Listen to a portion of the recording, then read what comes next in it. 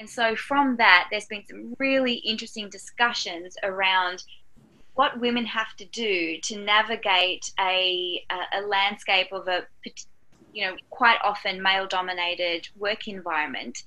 And what I like to sort of talk about is this idea that, it's not because, men are bad and men are biased and men are doing this to women, and that's why there's, unequal numbers at the top and women have to work harder and change who they are.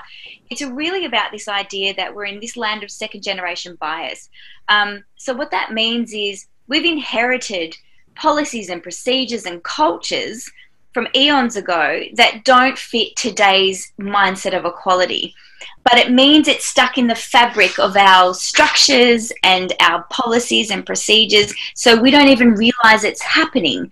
And so until we start having conversations where everyone in that system, which happens to be men and women, are able to get on board with actively and proactively doing something to make it different, it's going to stay the way it is. So for women need to understand that the rules are slightly different for women because not because we're broken, not because we're not as good as men, none of that rubbish, but because we are a minority in a majority system when it comes to leadership.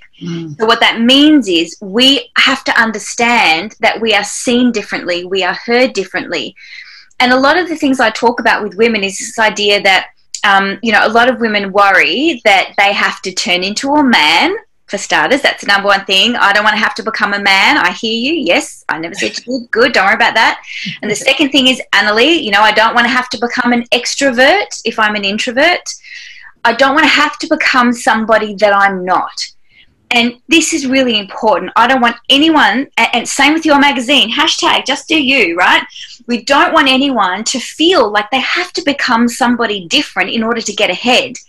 And having said that, you also need to understand that leaders in today's environment have not yet cultivated this really critical skill of being able to see and value difference for what it is. So we often see people and we write them off, or we discount them, or we undervalue them or overlook them because they don't look like the kind of leader we expect them to look like. They're too quiet, they're too soft, they look too shy, whatever the case is. So we have to understand that there's perception issue going on, there's a majority-minority issue going on. Women also face this idea of a social backlash. So if they get advice like, be confident, be strong, ask for a pay rise, sing your praises, highlight the great work you've done, but don't be boastful, don't be arrogant, don't get all ahead of yourself now, don't be so aggressive. And so women are getting mixed messages and they get this social backlash. It's the double bind. You're damned if you do and you're damned if you don't. So we need to understand what's going on, how do I navigate the situation, and how do I get ahead being me.